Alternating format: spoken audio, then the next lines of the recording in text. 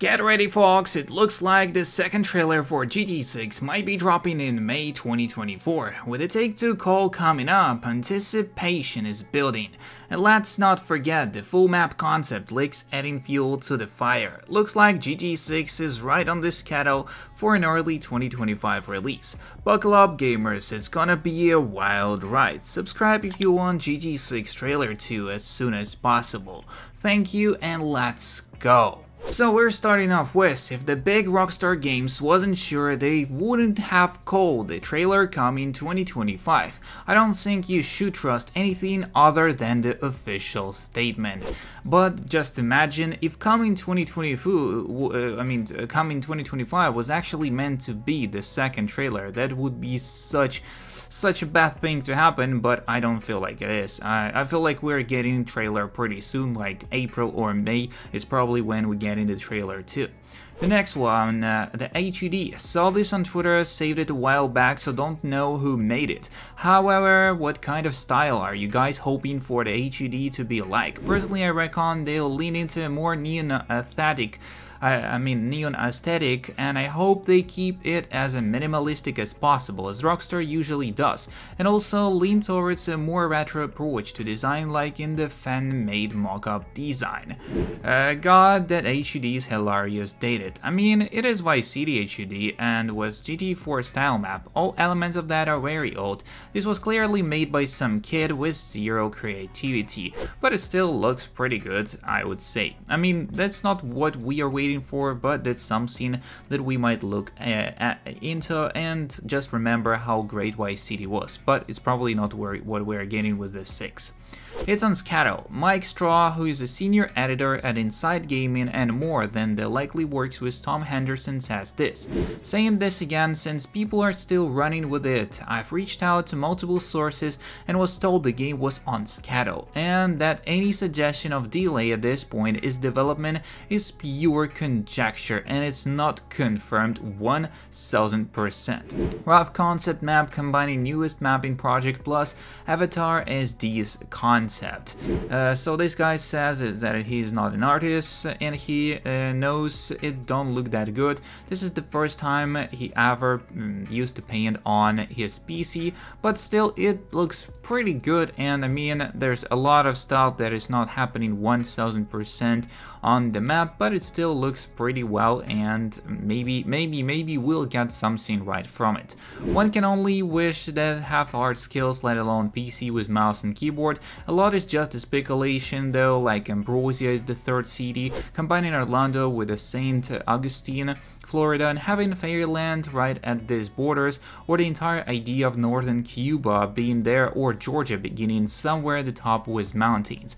I tried adding a panhandle, but it looks like Africa, so I left it out. Landmass wise, it looks to be about the 2 times GTA 5 map, maybe.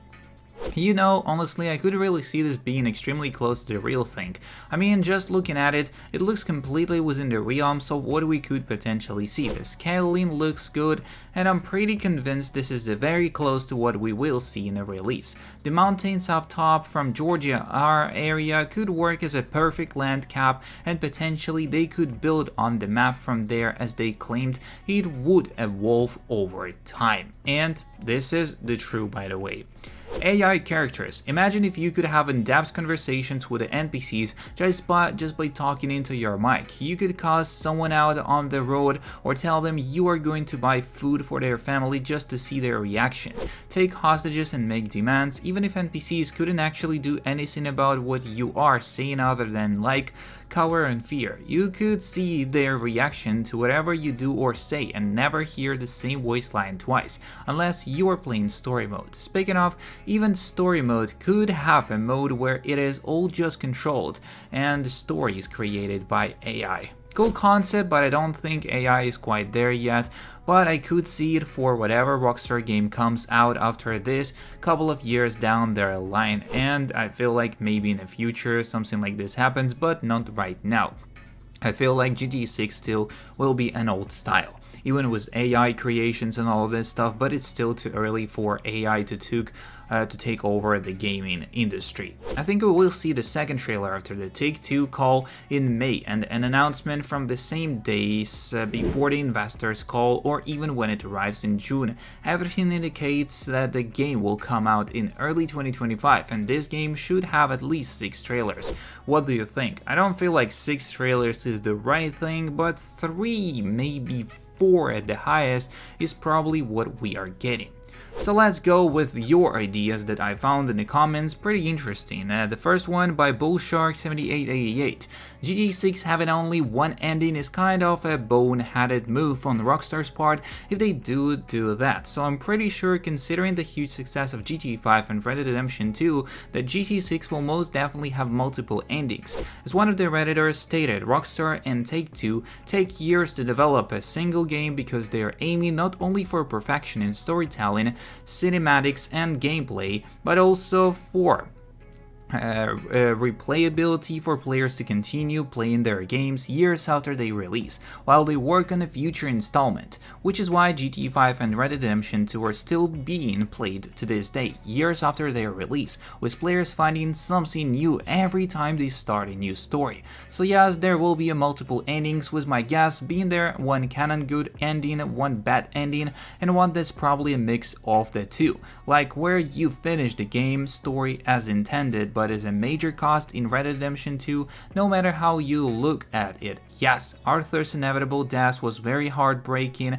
for everyone, but considering the fact that Red Dead Redemption 2 was meant to tie into the Red Dead Redemption 1, wherein there is no mention of Arthur, Rockstar had to come up with a way to end Arthur's story in a way where he comes off as a hero who sacrificed everything he ever knew just so his brother gets to live his own happy ending. And for GTA 6, I can see the 3 speculated endings being as one where Jason dies and Lucia lives, on where Lucia dies and Jason lives, and one similar to GTA 5's option C ending, where both of them end up living while screwing over all the big bads, albeit in being much harder to pull off, but with a more satisfying twist at the end.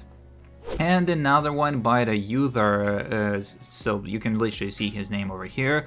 What if in 2019 Rockstar Games returned to its old system, which is to release several new games per generation as in the past? A hypothetical scenario for the possibility of the thing.